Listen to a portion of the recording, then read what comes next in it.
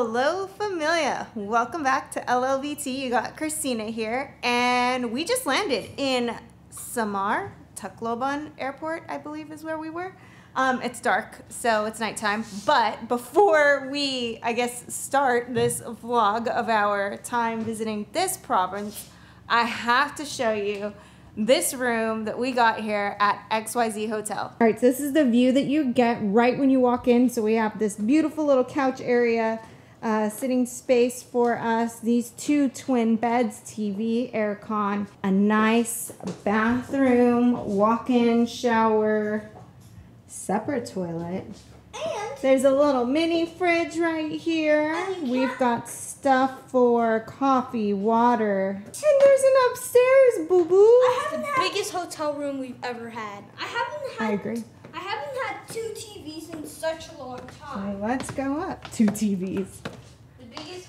So there's this awesome little desk space. There's actually another closet right there. Wait, what? And this leads over to My bed. your bed. My bed. No, you guys sleep downstairs with Daddy. No, Phoenix is gonna sleep. I want to say it's a queen size bed, I'm sure. You got a separate TV. I haven't even gotten a chance to look outside. Yeah. But you know what? Let's save that for the morning. What do you think? Now, aside from this fantastic room that we have here, I am really excited because this is our first trip here in the Philippines with friends. We're about to see them for some dinner, maybe? Yeah? Yeah.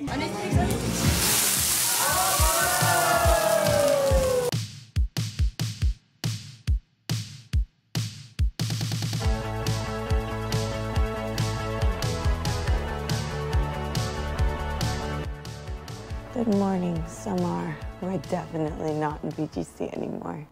We need to get downstairs in about 15-20 minutes. We've got to get ready, so I need to go wake up the boys. Good morning. Good morning. There is a bakery right next to the hotel. Rowan, you want to go check it out? Get some pan de sal? Yeah. Woo, let's go. Some bibingka, little puto, butter bread. What else? Some crinkle cookies. 3 crinkle cookies for me. Okay. 6 crinkle cookies, 1 ensamada. The pan de sal's back there. You don't want any pan de sal? Actually, no. Well, let's get 12. No, about 12 pan de sal. Thank you so much, ate. Salamat po.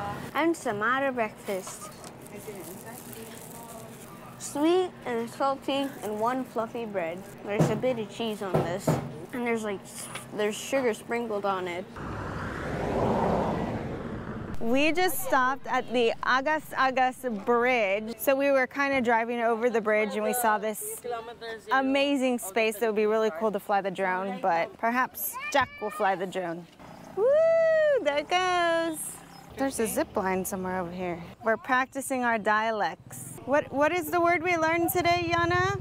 Mabasay? Waray word for beautiful. We just snapped a quick photo with these awesome guys over here. Thank you so much.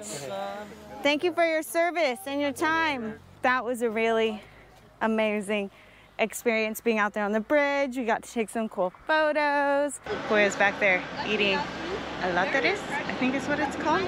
It's this little fruit that we found over here on this tree. We've been trying to get this fruit for the longest time. I think we've picked it twice and we either lose the berry or I smash the berry. The one thing I love about this is we can literally walk around out here and we can pick a fruit off of a tree and we're not worried about it being covered in like pesticides or anything like that. So really the kids just kind of can eat them. It's pretty awesome. No. Yucky. Woo, That's actually pretty good. was it sour or was it sweet? Sour. It was sour. Yours was sour. We are officially in the town of Bato. Our next stop is here. We're actually gonna have lunch here and then we're going off to another place. But look at how cool this like little market area is that we're in right now. I love how it's so wide and open, but there's still all these little stalls that you can stop at. They've got these ones here where you can just buy some like pasalubong and cooking supplies. There's a bake shop, a pharmacy. It's pretty amazing. I love it. So it's fabulous to be able to see these kinds of things and to show it to the boys too. We've also made a game out of counting how many Krispy Kings we are seeing as we're driving along the road. So this one right here is number 6 so far. And there's another one right around the corner. They're like Starbucks over here. It's everywhere. So we just stopped at this little restaurant called Mang Lumai, and we are about to eat some sinigang na hipon. So that's sinigang with shrimp. And of course, Rowan's already served himself. Sinigang with shrimp, veggies, and broth. It's just so nice to eat like a warm soup on a hot day. It just feels right to me. But the broth is slightly sour. There's like a sort of gingery component to it. It's really good. And those veggies mixed with the shrimp together combos perfectly. So good. I think that was taro I just ate. It was like a little white one, or a radish of some kind. A lot of times it's either too soft or too hard, but it was the perfect consistency right now. There's plenty of spinach in it, which I feel like I've been needing. I feel like my iron's been a little off lately, so. This is a bangus with some gravy and looks like some garlic, calamansi. Oh wow, that is really good. I've never had bangus with gravy on it like that before. That's delicious. There's cats and dogs and little baby chickies. Can't wait to have like a farm with some chickens and some goats, maybe a cow. Let's go see what they're doing over here in this workshop. I think he's polishing up those coconut husks. They're doing some really cool woodworking in this shop over here. I'm really excited to be tagging along with Diana and Jack on this little project that they're working on. They're just seeing some really cool local artisans. So definitely get subscribed to their vlog and you can see some of the stuff that they're doing, what they're working on, and I'm sure Diana will share with her audience very soon more information on these special projects that she's been taking on. This is the stuff the babysitter gets to deal with all day. I just learned a new word today. Maupay. Maupay, huh, Roro? Maupay. We are actually just about ready to check out. We just came down to the desk. But before we do, I do kind of want to run through this hotel really quick and share some of the incredible features about this place. So it's kind of funny because I posted in our YouTube community page, I want to say it was yesterday, just a quick photo of us being here, and one of our followers actually recognized that we were here at XYZ Hotel, and they said to come and check out Q Kitchen, which we did, and it's, again, absolutely amazing. All the food here has just been incredible. A great meal has a way of elevating a hotel experience from conventional to extraordinary.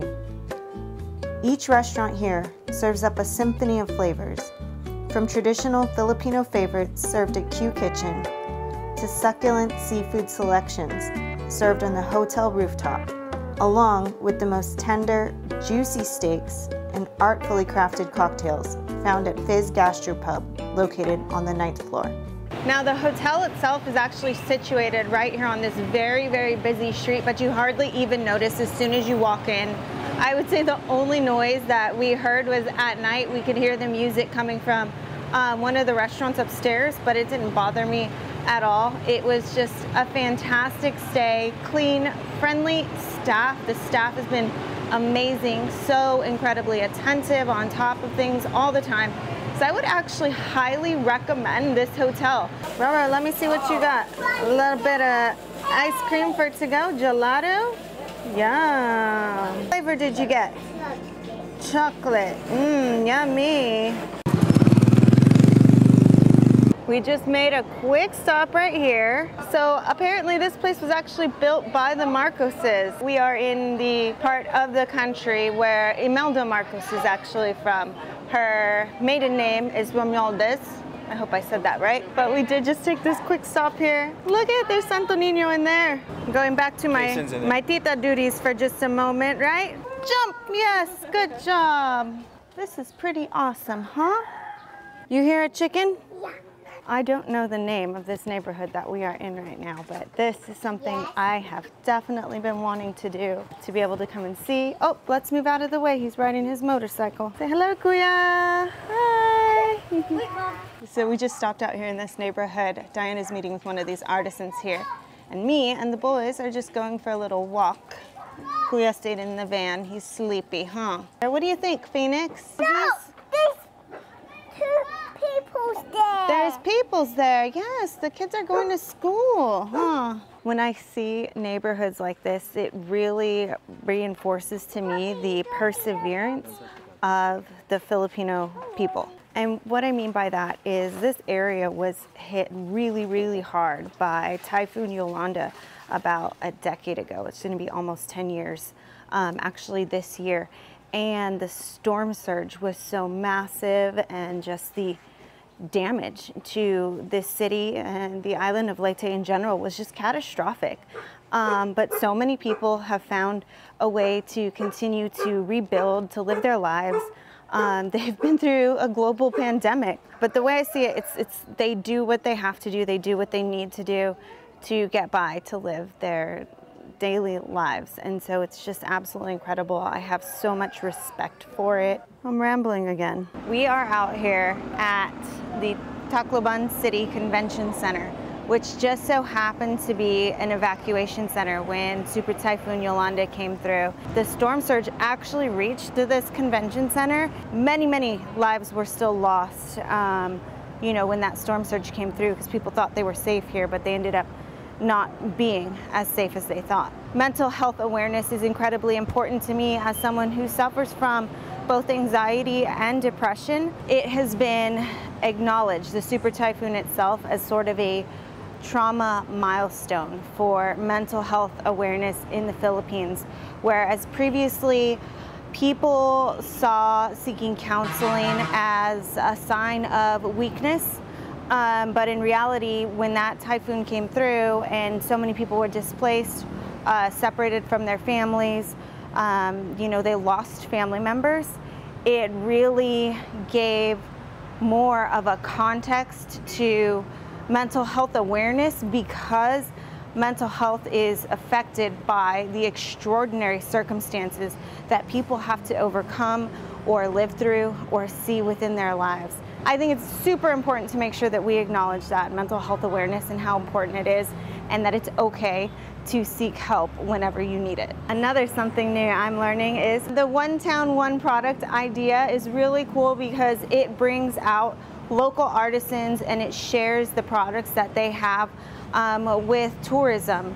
And so you get to come through and pick up some pasalubong or things to take back home, and even support a lot of the local artisans within the area that you're visiting. Yeah. I mean, she needs the Union Jack. Look at it! I love this one. I saw this design earlier. It's one of my favorites. All right, we found a Kasen snack right here. Binagol. We're gonna have to get some of this. And since it has become somewhat of a tradition now for us to get pasalubong snacks to take home, and then Kasen them later on for some Kasen I'm definitely gonna pick up a few things while we're here. Rowan, come here. Oh. That's me perfect. Look at you. It doesn't fit you perfect, but look at you. Wow, you're so handsome. Try it on Phoenix. Phoenix. Oh, look at you. You're so cute. Oftentimes, I really find myself struggling with trying to figure out what to say. And I think so much of that is really because I stand here so often whenever we go to places like this, and I just soak in like the moments that I have here. I just find myself so caught up in the beauty and the wonder and the just overwhelming gratitude that I have for being able to travel and do the things that we do and see the things that we see, and to be able to share that with our viewers all around the world is just so unbelievable. So I don't know if I say it enough, but I want you all to know that I really truly appreciate all of the support, all of the positive comments, all of the love that you all share for us. And I'm really looking forward to continuing this vlog and this journey and sharing it with all of you. So they have this memorial site here for all the people who lost their lives. There were more than 6,000 lives lost as a result of that super typhoon. Our final stop before we head to the airport is a General MacArthur Memorial out here in Leyte. Let's go check it out. Leyte is also known as the site of the largest naval battle in modern history.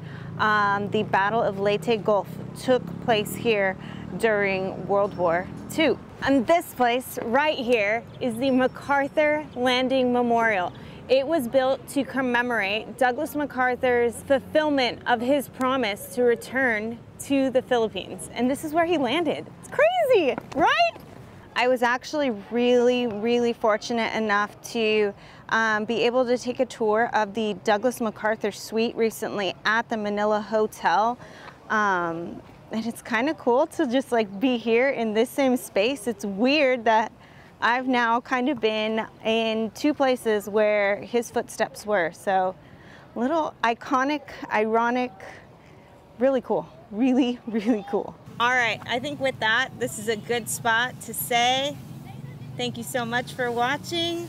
As always, remember to like, follow, subscribe, comment down below. Let us know where you want us to go next. And thanks, Diana, for inviting us along on your trip to Leyte. Thank you so much for coming with me. Make sure you follow her vlog, too. We'll make sure to link it down below for the rest of you all. Mama Yana, check me out. Mama Yana family. Salamat. And till next time. He's gone crazy. He's trying to kill.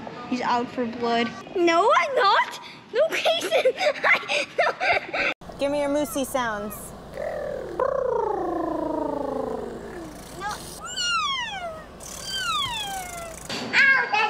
Hello, Phoenix. Hello. All of this looks so beautiful. Don't you agree, Miss Yana? Wow, look at everything looks so nice. Phoenix, look, there's a big playground. Wow. You want to go there? Yeah. Phoenix. Come on. It is Zoe vlogging from here. If you're wondering why I'm wearing headphones, because I want to cancel out all noise. After 2 hours of long misery, it's finally done. We're starting to board. Also, check out my new hat. You gonna let me change your nappy?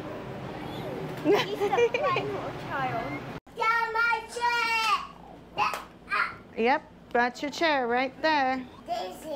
You're dizzy now, running in circles. Step back from monkeys and snakes.